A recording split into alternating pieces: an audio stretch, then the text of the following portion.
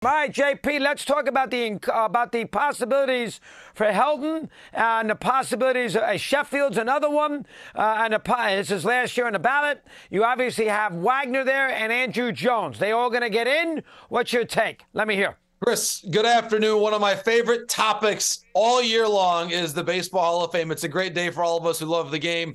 I do believe Helton gets in this year. He was so close a year ago. He almost joined Scott Rowland and Fred McGriff on the dais in Cooperstown this past summer. I believe he will get there in the summer of 2024. The numbers, the production. Once Larry Walker got in, Chris, I think there was understanding that it makes no sense for the writers to hold Coors Field against any of the great hitters who have played for the Colorado Rockies. And you look at Todd's career, he produced at home and on the road, he belongs. You mentioned Adrian Beltre, probably the easiest check on my entire ballot when it arrives here to my home will be that one beside Adrian Beltre's name. He's got the most hits of anybody on the ballot this year, one of the best offensive and defensive third basemen ever. So I think we'll have a class of at least two, and then we'll see if Wagner gets enough support. I am a Wagner guy. I think he was one of the most dominant relievers of his time. I know we may have a difference of opinion on that, Chris, but I think in general, Wagner's case seems to be getting stronger over time. Well, the problem with Wagner is he was bad in the playoffs. That's the problem with Wagner. And, with relievers, if you're bad in postseason play, it's a problem. Go ask the Met fan in the Cardinals scenario. When he was with Houston, they didn't go to him. They left a lot of the starters in when he's with the Astros. He's not great in closing scenarios in the postseason. And listen, you're right about Helton is going to make it. He's a .284 lifetime hitter outside of Coors Field.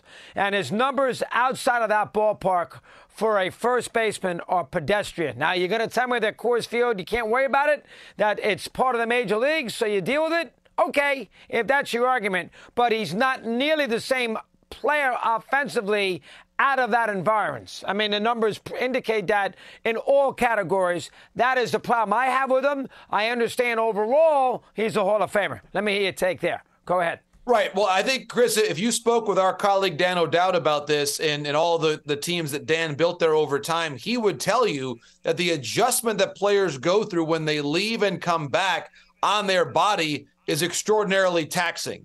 And I think that is really crucial context to keep in mind here, that yes, did Todd Helton with that swing benefit from the big gaps? Of course he did. And the way the ball travels there, yes. But also he learned how to take advantage of his home field and tailor his approach to that. Check out how infrequently overall that he struck out, certainly by the standards of the modern slugger. And I think a lot of today's hitters would do very well to take a page out of Todd Helton's playbook. Yeah, 100%. I could argue I wouldn't put him in, but who am I? I don't have a vote, so it doesn't make any difference. This is sports we're talking about. This is not life and death. If they don't like it, tough. There are a couple of scenarios that are interesting, and I go with the argument, if you got to think about it, they're not Hall of Famers. That's the argument I go with, because a Hall of Famer is a guy, that's a Hall of Famer. And obviously Beltre, that's a Hall of Famer. With Utley, Andrew Jones, I got to think about. And if I have to think about it, then I go the fact that they're the Hall of the very good instead of the Hall of the great. What's your argument with that? Let me hear.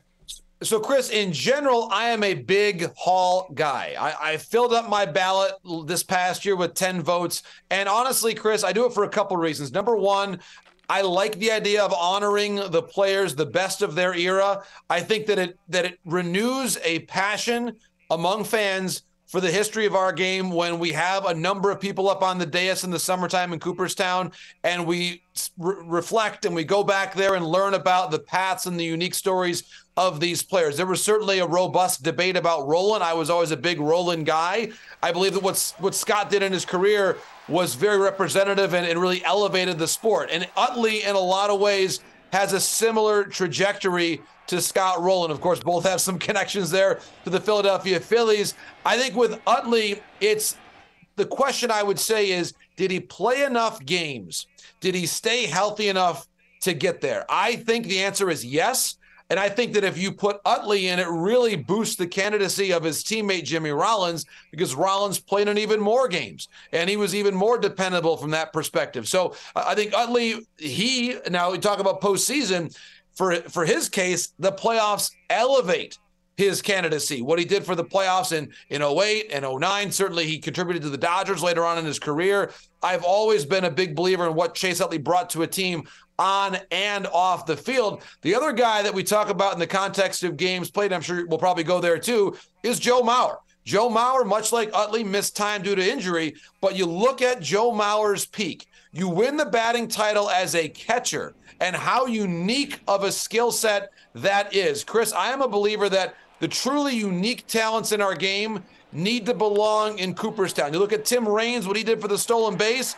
Joe Mauer, as a left-handed hitting catcher, winning batting titles, was special. And I think that's where I will take a very strong look at Joe Mauer and believe that he, much like Buster Posey after him, it's often difficult to capture the full meaning of a catcher. And when you're winning batting titles at that position, I do believe you belong in Cooperstown. Yeah, he only played 920 games as a catcher, 600 games as a first baseman, and then another 300 games as a DH. So he's a catcher half of his career. But I understand he won 3 batting championships. He's got a lifetime 306 batting average. It's tricky. And for a period of time, he was a great player and a Hall of Famer. I mean, there's a period of time like Utley. Utley had 5 Hall of Fame years. That's it, 5. Is that enough to put you in Cooperstown? In my eyes, it wouldn't be, because I'm a small room guy. Hall of Fame is about the small room. It's not about the big room. That's a school, 2 schools of thought there. It depends where you lie. It doesn't make you a bad person if you're small or big. You were big, I'm a small. We go from there. Good job, John.